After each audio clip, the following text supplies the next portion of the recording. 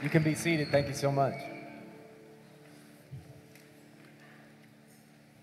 1 Corinthians 2, 1 through 5.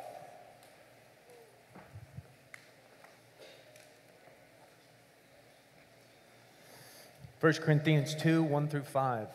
This is Paul speaking. And I, brethren, when I came to you, did not come with excellence of speech or of wisdom, declaring to you the testimony of God. For I determined not to know anything among you except Jesus Christ and Him crucified. I determined to not know anything else. I determined to take away every other message. I determined to stop focusing on every other subtracting thing. I determined that my life would not be distracted by anything else. From this moment forward, I've done some ministry, but I'm shifting my message. I'm shifting my approach. I am no longer coming with anything else because I have learned that there is no message more important or powerful than Jesus Christ and Him crucified. I was with you in weakness, in fear, and in much trembling. And my speech and my preaching were not with persuasive words of human wisdom, but in the demonstration of the Spirit and of power. Somebody say power. That your faith should not be in the wisdom of men, but should be in the power of God. It's not about me. It's about Jesus. It's not about me, what I can say, how I can conjure up a good revelation. I'm not trying to prick your ears. I'm not trying to impress you. I've laid all that aside because what I want to be seen is Jesus and Him crucified. I don't sing a song so you can say how amazing my riffs are. I'm not going to come up here any longer and try to show off for you. And none of that's going to happen. It's not about that anymore. What it is about is, do you leave this message? Do you leave this service saying how amazing Gavin Tate is, or do you leave saying how amazing Jesus is? Do you leave saying, oh, she has an incredible voice, or are you leaving saying Jesus showed up in the room? The greatest compliment, if you're a minister, if you're a singer, if you're a businessman, the greatest compliment you can ever get. It's not, oh, you're incredible. It's Jesus was so amazing.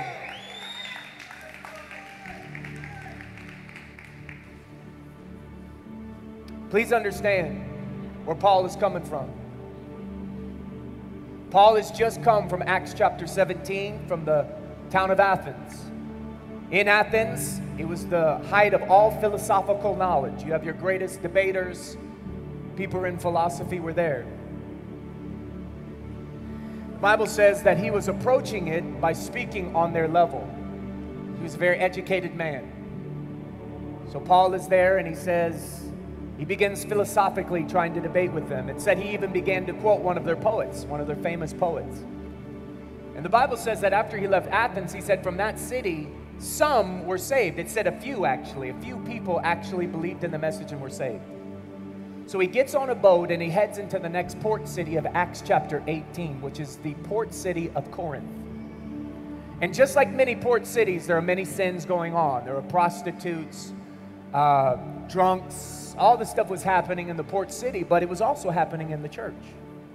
So you see in Corinthians, 1st and 2nd Corinthians, he's correcting them for a lot of things.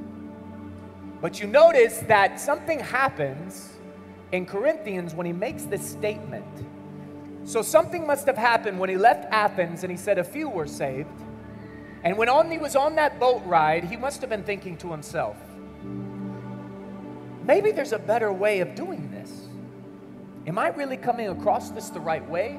You see, even us as ministers, we can forget the main thing.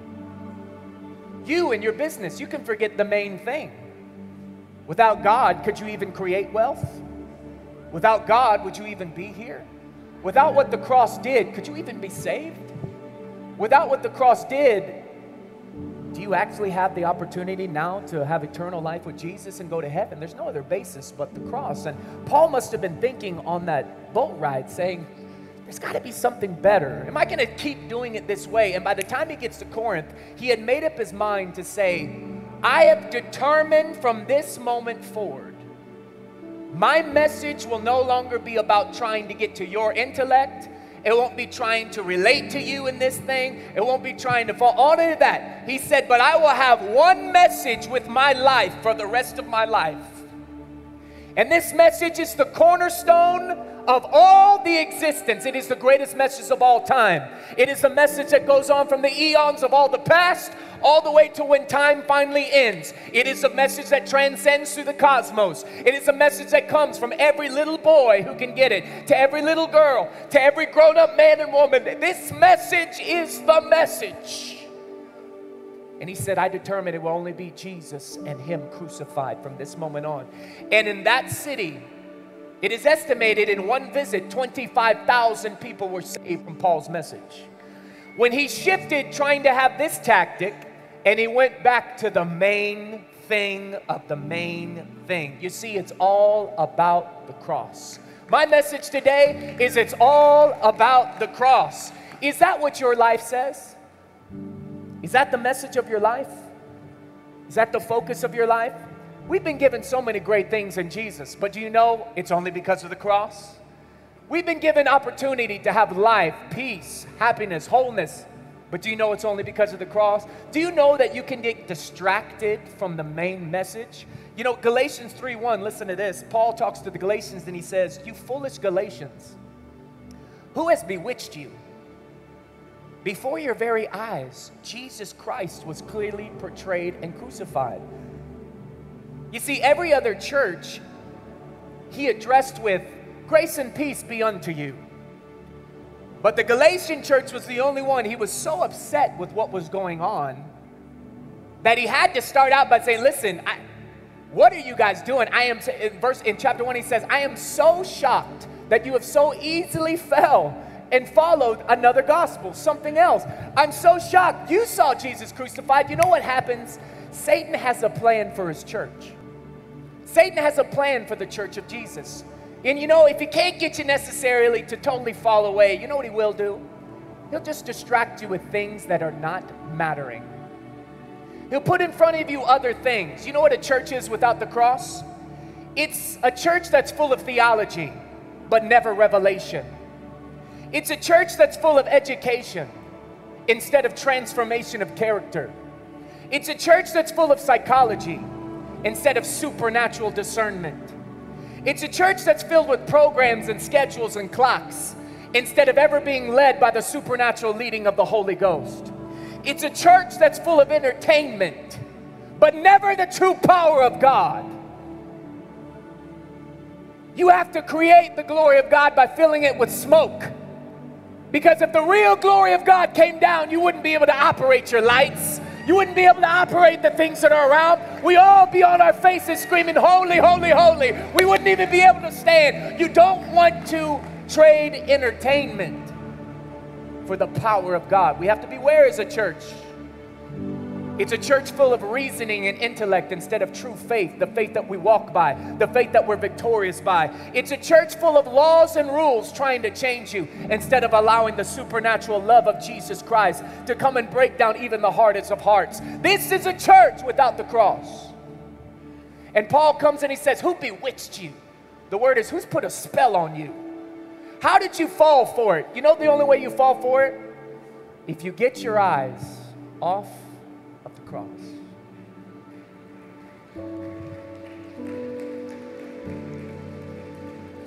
Please understand, anybody could fall for this.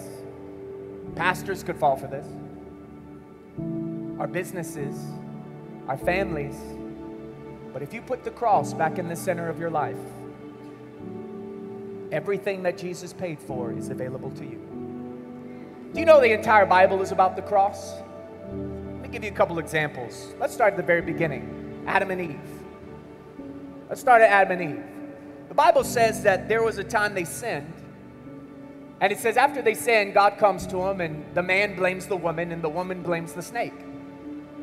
And God says, you are going to have to be cast out of this garden, but your seed will come later Eve, and that seed will crush the head of Satan.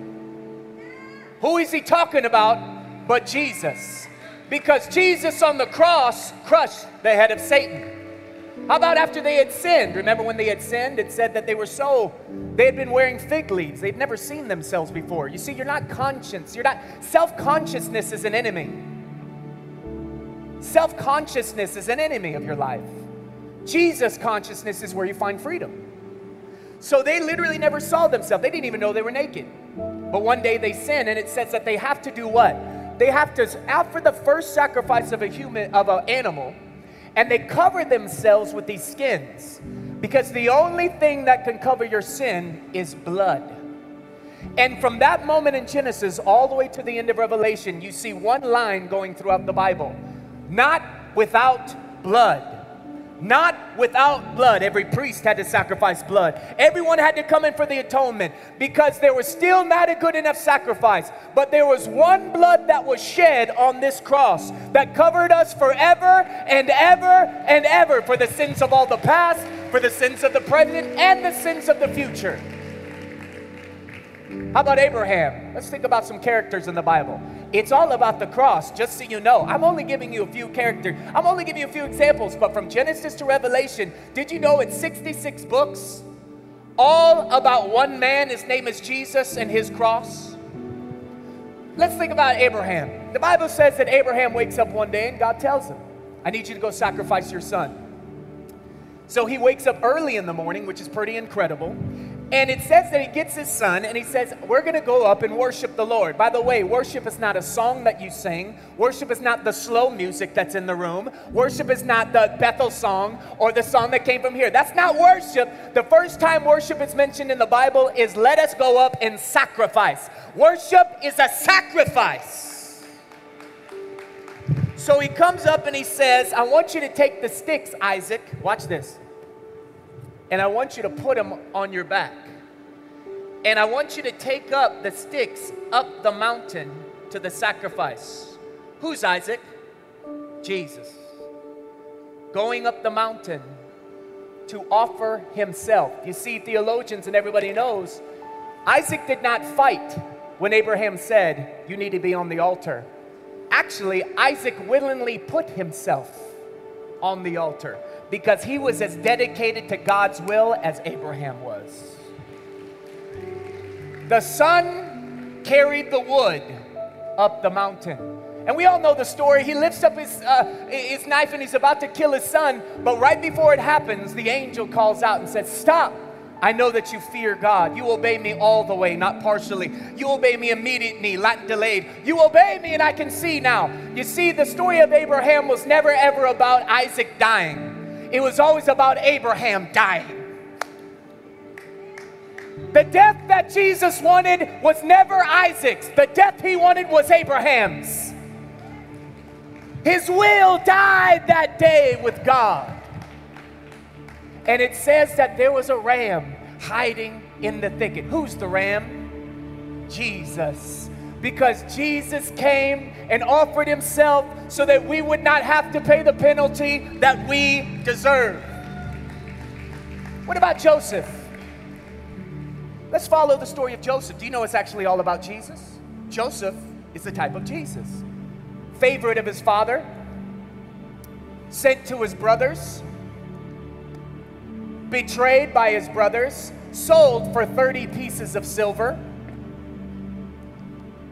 And then after he goes thrown into jail, that's the death of Jesus, he's raised out into the place of honor where every knee bows at the right hand of the highest ruler. That's the ascension and resurrection of Jesus.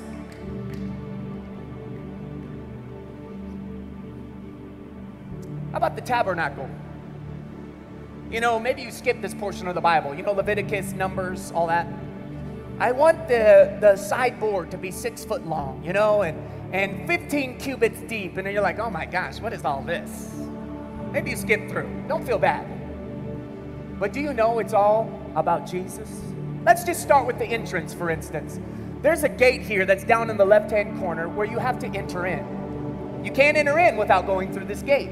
The gate is made up of 4 colors. The colors are purple, scarlet red, white, and blue. Purple, that's the book of Matthew.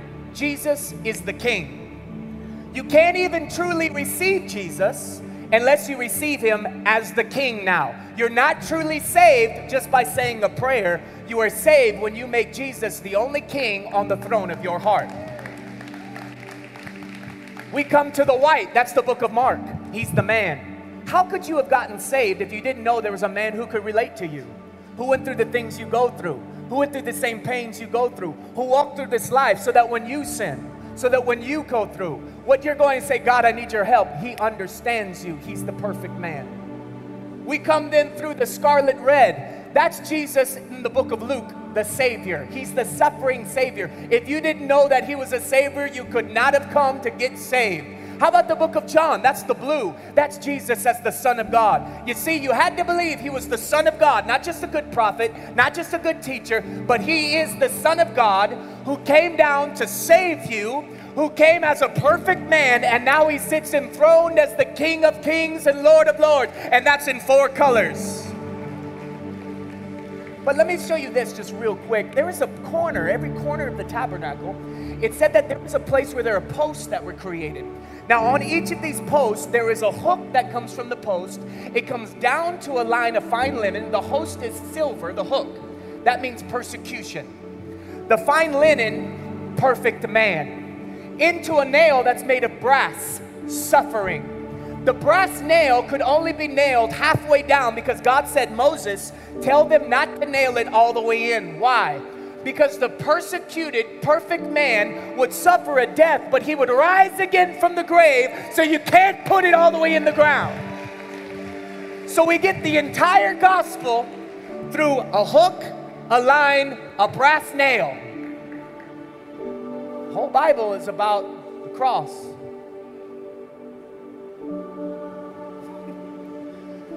How about the beginning of the Bible? Can I keep going a little bit? How about the beginning of the Bible? The first 3 words of the Bible, in the beginning. Let's look at this. In the beginning, the letters are Bet, Resh, Alaf, Shin, Yud, Tav. It means this. Bet, Resh means son of. Aleph, ox head, power, authority, strength to be used, which represents God. Shin, 2 front teeth, meaning sharp, pressed to eat. The function is to destroy. Yud, arm, meaning work, make the deed, a function of the hand. Tav, cross sticks, meaning mark, sign, signal, and monument. All together, you put these together, the Son of God will be destroyed by his own work on the cross. That's in the first 3 words of the Bible. But it even goes further back than that, because look at what the Bible says. Revelation 13:8, all who dwell on the earth, will worship him whose names have not been written in the book of life of the Lamb who was slain from the foundation of the world. You see, before the first words were even written in the Bible, before the first thing was even made and created, Jesus was already dead, rose from the dead, all in the heart of his Father. That's how much God loves you. Do you know that your body declares the wonders of the cross? Yeah, the Bible we know, but do you know your body, your actual body, declares the wonders of the cross? Well, they look at DNA and they begin to look under it on a microscope. And they found in the DNA, as they looked at all the things, that there's a thing called laminin. Laminin is responsible for holding all your cells together. It actually is what you could call the glue. It holds you together so you don't break apart. Without laminin, you would literally just disintegrate and break apart all over the stage. You are being held together by this. They looked at it under a microscope. I'm going to show you what they found. Here's the picture they came back with, and here's what it looked like.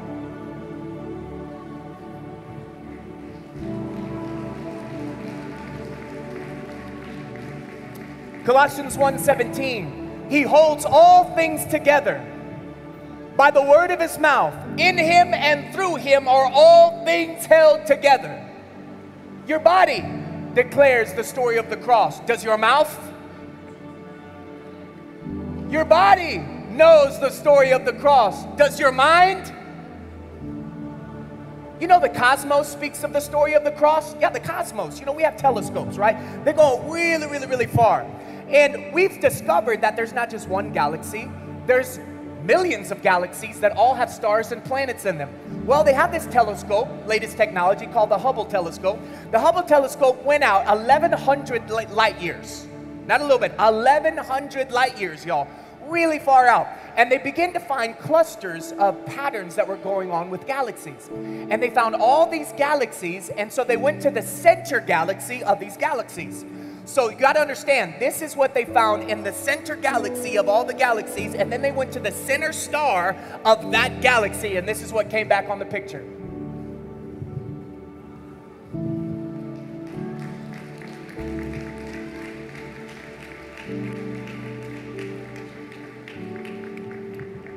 The Bible declares the message of the cross. Your body declares the message of the cross. The cosmos declares the message of the cross. It's the center for it. Jesus says, if you don't praise me, the rocks themselves will not be able to contain it. They're going to praise me. The earth knows the message of the cross. Is your life about the cross? Every person who's watching today and every person who's in this building, I want to speak to you real quick. If you're at your house right now, if you're sitting on the couch, on your bed, wherever you might be at, in your car, if you're in this building, I want you to not withhold your praise and your worship today, as you might be overwhelmed with thankfulness as we begin to continue to speak about the glory of the cross. This is the greatest message of all of history and all of mankind. There's no message greater than this. I want you to know that at any moment, when you feel God is touching you, I want you to stand up and praise and raise your hands to God and just say thank you. What you're doing is responding to what God's about to do in your life. When we say thank you and give God glory, we begin to respond and allow His work to flow. Breakthroughs are going to happen in your marriage because the cross will do it. Many of you will be healed. There was a seriously beautiful anointing of healing that was in the room this last service. It's still here. Many of you will begin to feel body parts and things begin to shift. And what I want you to do is put your hand on that part of your body where you're feeling pain. And I just want you to release it and just say, Lord, I receive you in Jesus' name. I receive your healing. It all comes from the cross.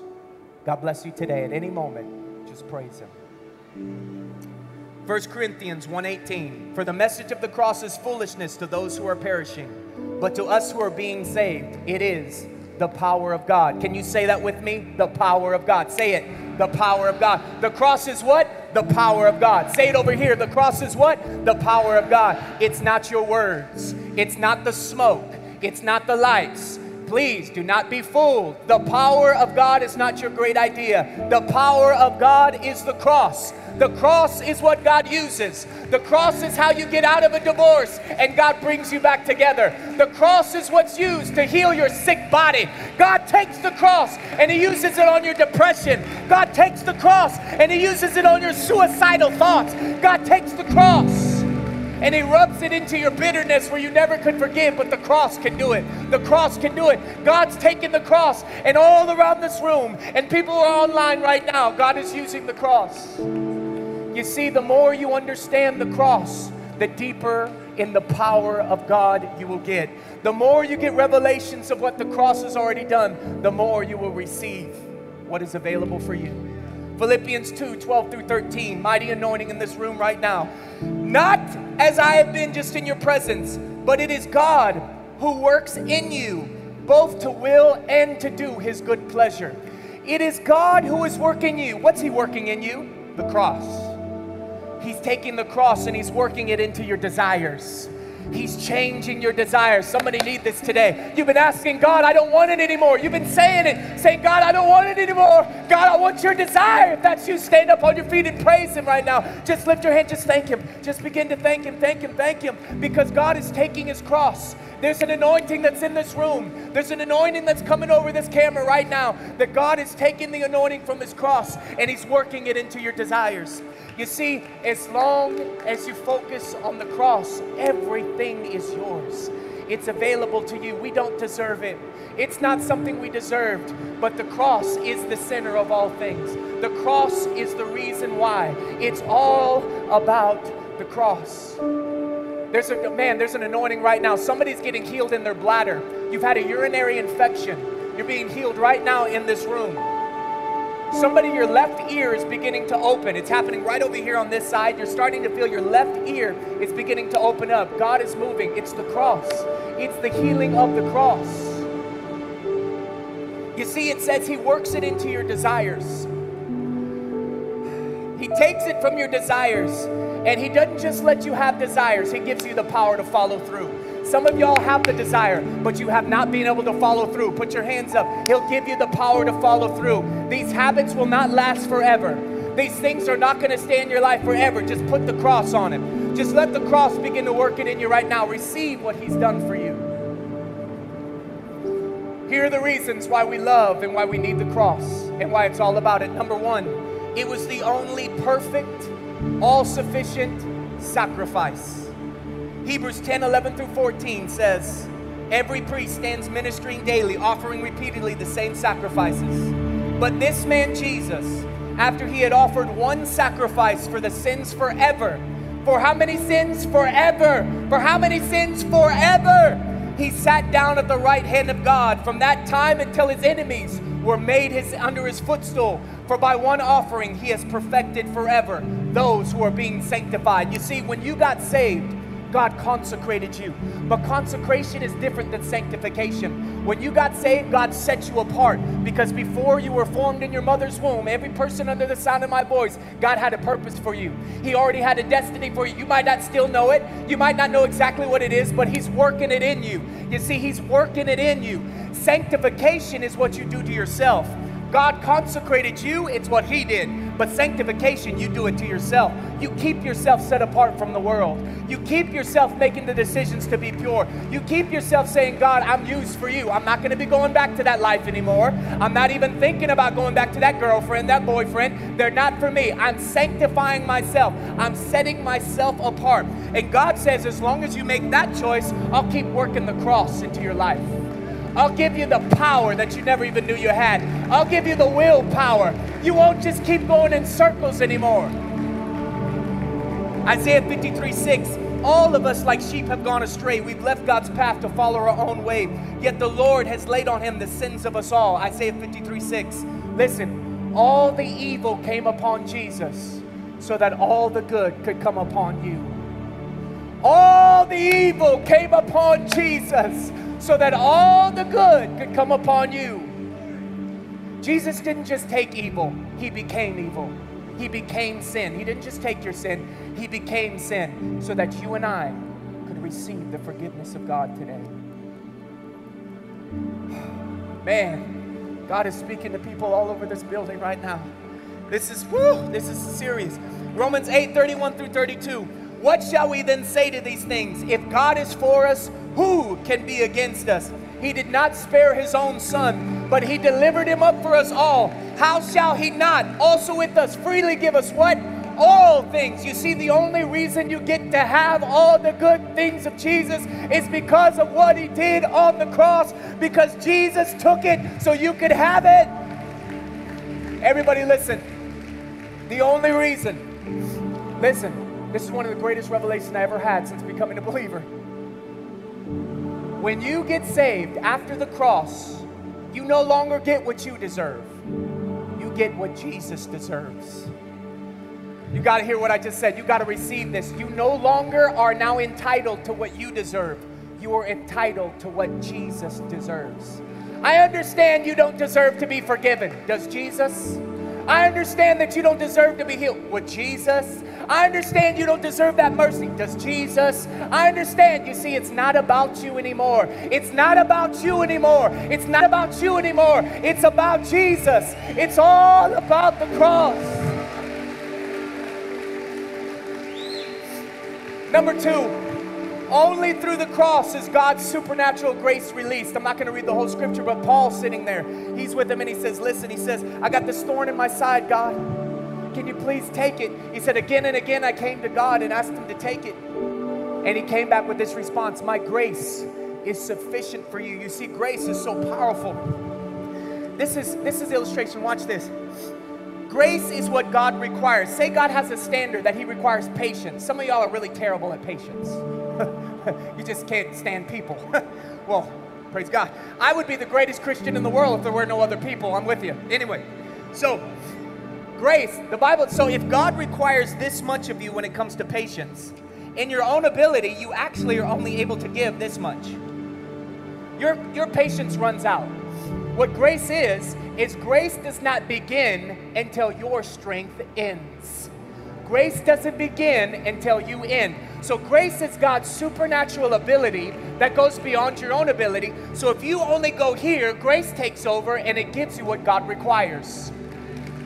So you require patience, you require mercy, whatever the standard is, you can only do so much. But grace takes the rest of the load and gives you what you cannot do. Somebody praise God for the grace of God, because grace is His ability that goes beyond our own ability.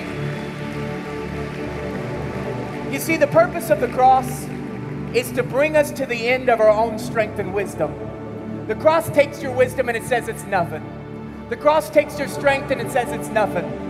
So that God's grace can truly begin in our lives. God's grace does not begin until you end.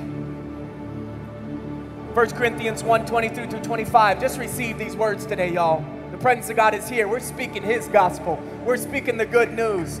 For Jews request a sign, Greeks seek after wisdom, but we preach. What do we preach? Christ crucified. To the Jews a stumbling block, to the Greeks it's foolishness, but to those who are called, Christ, the power of God and the wisdom of God. Because the foolishness of God is wiser than men. The weakness of God is stronger than men. What's He saying? He's saying that it's foolishness to people who aren't saved. That a God would unzip His divinity. That He would come down into the womb of a woman for 9 months. That He would walk among us in this dirty, wretched world. And that He would not be blamed of anything. But He would go onto a cross. And He would die for something He never did. That's stupid. That's foolish. But to us who have been saved, it is the greatest news. It is the greatest thing because we need it. Don't expect the world to understand the message. You just need them to receive it. God doesn't cause you to understand everything. He just wants you to open up your arms and receive it. He gave it to you. See, the greatest idea that Scripture says that you could ever have, it's God's dumbest. The strongest you could ever get on your own is the weakest God could ever be. Why don't we just stop? Why don't we stop all this stuff? Why don't we stop all this striving and hassling? Why don't we go back to the cross and find our strength? Why don't we say, Lord, you got to work it in me. Lord, I depend on you. I bring you my heart. Number 3, the message of the cross is the only message that God gives His confirmation by releasing supernatural signs and wonders. Oh my God, I love talking about this. 1 Corinthians 2:4-5, watch this. My speech and my preaching were not persuasive, but I didn't come to you with human wisdom, but in the demonstration of the Spirit of the power of God. Only the message of the cross does God confirm with signs and wonders. He doesn't confirm a pep talk. He does not confirm a pep talk. He does not confirm with signs and wonders motivational speaking. He doesn't confirm signs and wonders a really intellectual guy who speaks really great. He doesn't confirm with signs and wonders because you make the entire crowd stand up because of your beautiful voice, because you receive awards, because you stand and say, I thank God, even though everything I sang about was against Him. He doesn't confirm it. He only confirms one message. The message of the cross. If you'll just speak the cross, you'll reach the most intellectual, you'll reach the dumb, you'll reach the poor, you'll reach the rich. The message of the cross is what God has equipped you with, so that supernatural signs will flow through your hand. Not just mine, not just Pastor Marco's, but it's time for you to get somebody healed. It's time for you to see a breakthrough. It's time for you to usher in the power of God. Quickly, I just want to announce on July the 22nd, we're having a God encounter in this room. I'm going to teach everybody exactly what we just said. Healing, the baptism of the Holy Ghost, all that. I invite you all please to be here. We're going to be recording it for all of our campuses. God bless you. That will be Saturday. Number 4, the cross is the sole reasons, oh, this is so good, for Satan's absolute and total defeat. Guys, without the cross, Satan would still rule everything. Without the cross, Satan would rule everything. What do you mean, Gavin, rule everything? Well, do you remember when Jesus is being tempted in the desert? you remember Jesus, he comes to him and he says, I'll give you all of this land if you'll just bow down to me. Well, why did he say that? Because he owned all of it. The devil did own all the land. That's why he told him, I'll give it to you if you bow down. How is that impossible? How is that possible? Well, Romans 5:12 tells you, when Adam sinned, sin entered the world. It brought death to everyone. So through one man's sin, he handed over the authority given to Adam and he gave it to Satan. The authority of dominion that we had was handed over to the enemy. The Bible then says, look at this, 2 Corinthians 4:3-4, Satan, who is the God of this world, has blinded the minds of those who believe. So Satan actually is the God of this world, the world. But when you receive Jesus, he becomes the God of your world. So here's the deal. Before you get saved, Satan rules your life. Whatever you're doing, he's the boss. But when you receive Jesus, you take yourselves out of the bondage of his authority, and now you're under the authority of God. You have to understand, one man lost it, and according to Romans 5:17-19, here we go. Jesus, through one man's sin, Adam lost it, but watch this. But Christ's one act of righteousness brings new right relationship with God. Because one person disobeyed God, many became sinners. But because one other person, he was the second man, Adam, his name was Jesus, he obeyed God, many will be made righteous. One man lost it, but one man got it back. Colossians 2:13-15. I'm going to close with this, and we're going to continue on Wednesday. But let me tell you this. You were dead because of your sins, and because your sinful nature was not yet cut away. Then God made you alive in Christ, for he forgave all your sins.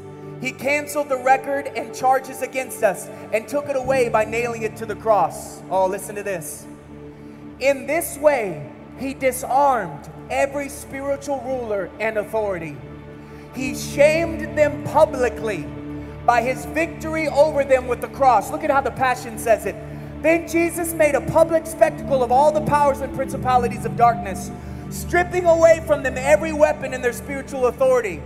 And by the power of the cross, listen, Jesus led them around. He led them around. He led them around as prisoners in a procession of triumph. He was not their prisoner. They were his. Jesus took your suicide and he led it through Satan. Oh, you got to hear me. Oh, God, thank you, Jesus. Jesus took your suicidal thoughts. He chained it up and he led it through hell. And he said, what you going to do now, Satan? What you going to? Jesus took your depression. He chained it up and he led it through hell. What you going to do now, Satan? Oh, hallelujah. I'm sorry, I can't keep it together, y'all. This is, he took the, I understand you're going through something with your husband and wife right now. I hear you. You don't think you're going to get through it. But don't you know God took that devil. Jesus took that thing coming against your marriage and he led it through hell. And he had his chest out and he was looking with smiles all around hell because the devil could do nothing about it. He had nothing to have. The demons could do nothing about it. They had nothing to have. And Jesus took them. Jesus went to the enemy's own turf and he defeated him on his home field. Every eye closed, every eye closed. There's so much more I don't want to talk about, but please come back Wednesday. Every eye closed. The presence of God is so sweet. God made available to us through the cross an answer to destroy the number one tool of Satan, which has held many of you back for so long. Guilt. Guilt and shame. He created a tool called forgiveness. Total forgiveness of any sin that you would confess. Not sins that you keep to yourself, but sins that you confess. Today I'm going to ask, it's your turn, it's your time. Prayer team, please come up. It's not about confessing your sins to just somebody else, even though God uses that so you can be healed ultimately. Jesus already knows. He already knows what's in your life and what you've done. It's about letting it go to God. It's keeping you down. Guilt and shame will keep you back from your destiny. Because of the cross, you're not worthy of it. Jesus is worthy of it. But he said you can have it. I'm not worthy of it. Jesus is worthy of it. But he said you can have it. Every person, quickly open your eyes and look at me. How wide really is this cross? Is it really only a few feet? Or was Jesus in that position with his arms open wide because he was saying, this is the widest I can get? The width of the love of God does not stop where the cross stopped. It goes all the way to China. It wraps around all the way to the ends of the earth this direction. How wide is the love of God? How high is the love of God? You see, it doesn't just stop here. It goes all the way into the heavens. And only because the cross touched heaven could it come down to earth for us through one man, Jesus. And only because the depth of the cross touched the earth could it take and be the only way why Jesus is the one way to God, because it's only through him that we can now go back to heaven. How really low? What is the depth of the cross? Is it deep enough to get you when you were in your crack addict state? Is it deep enough to find you in the midst of an alley? Is it deep enough to heal you even though you have sins that you would never say in front of anyone else? Was it deep enough? Did it go low enough to where you were so ashamed? Where you were in a state where nobody could help you? Where you couldn't even look at yourself in the mirror? Is it deep enough to find you with a needle in your arm? Was it deep enough to find you in a place where you were about to give it all up? Was it deep enough? Where does really the love of God end? How deep really is it? Paul says, how deep, how wide, how high is the love of God? Right now, if your heart is burning and you want to know this Jesus, come to the cross right now. Step, come right now. Come right now. Come out of your seat right now. This is for you. Come out of your seat. Here they come. Here they come. Come out of your seat. This is your moment. This is your moment. Come out of your seat right now. Come on. There's you coming from the back. Give her a hand right here. Coming over here. Come on. It's your moment. Don't wait any longer. This is it. This is it. Come on. Give my hand. Hallelujah. We love you. We love you. We love you. Any doubts, get them settled right now. You need peace with God, come to the front. Any doubts, get them settled right now. You want peace with God, come to the front. Come on, keep giving them a hand. They're still coming. I see you over here. We're waiting for you.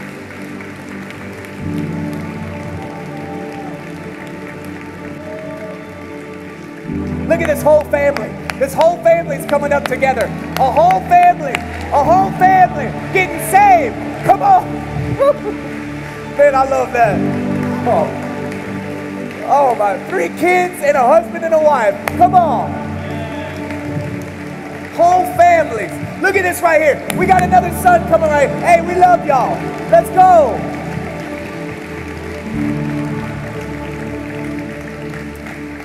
Second altar call as they're still coming up. These people are about to pray. They're about to ask God to touch them. I'm going to ask one more. If you say, my life has not been about the cross, Gavin, I'm saved. But I've been focusing and getting distracted with other things.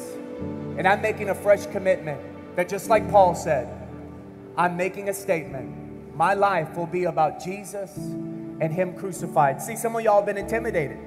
You don't feel you could talk to people about your faith. You don't know how. We can help you. You've been afraid. Don't be afraid. Sometimes Jesus wants you to do it afraid. Have you ever heard that? Sometimes, you know, one of the greatest personal leadership lessons you can learn, do it afraid, because Jesus is waiting. He's helping you the entire way. Right now, if you say, I'm dedicating my life to this message, put your hands in the air. Say, that's me.